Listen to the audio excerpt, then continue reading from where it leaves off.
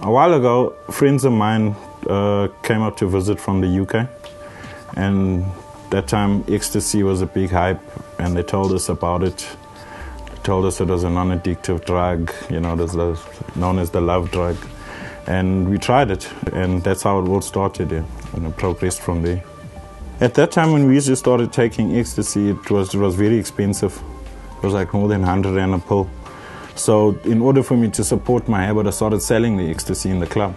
Through that, I had contacts with some Nigerian drug dealers. And from there on, they introduced me to cocaine. I started selling cocaine, and I realized that cocaine was actually good money to sell. And I sold cocaine, and through selling it, I tried it.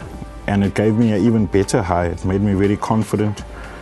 Eventually, the cocaine habit became so expensive that, and also it was tiring on the body. I was staying out of work. I was selling it more and more now to cover costs from what I used.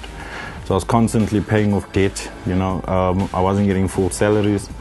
And then eventually it led to me suffering badly from insomnia because it keeps you awake. And through that insomnia, one of my Nigerian friends introduced me to heroin and told me that it will help me sleep, you know, and really it did. And that's how I became addicted to heroin. And then it wasn't long before I was actually injecting it. Everything was falling apart. I'd lost my job. I was having problems at home with my family, with my girlfriend at the time that we were together for 9 years. She eventually left. Then I decided I'd lost every single thing that I had. I wasn't feeling like a human being anymore.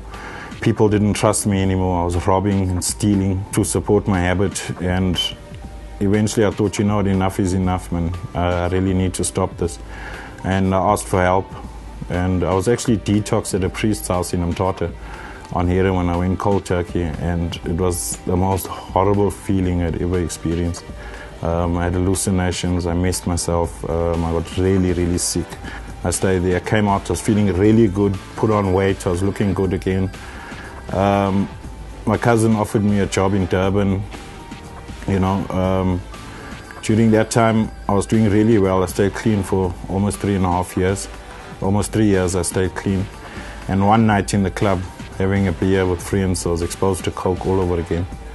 And I relapsed. And when I relapsed that night, I actually picked up exactly where I left off. Started robbing, got really, really serious into like doing armed robberies and robbing people. In that time as well, I went over to Peru for Nigerian drug lords. I went to fetch drugs there.